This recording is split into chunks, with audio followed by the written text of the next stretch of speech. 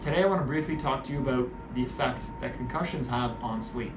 The research is quite clear that over 50% of people that have sustained a brain injury have some sort of sleep disturbance, even up to a year after their concussion.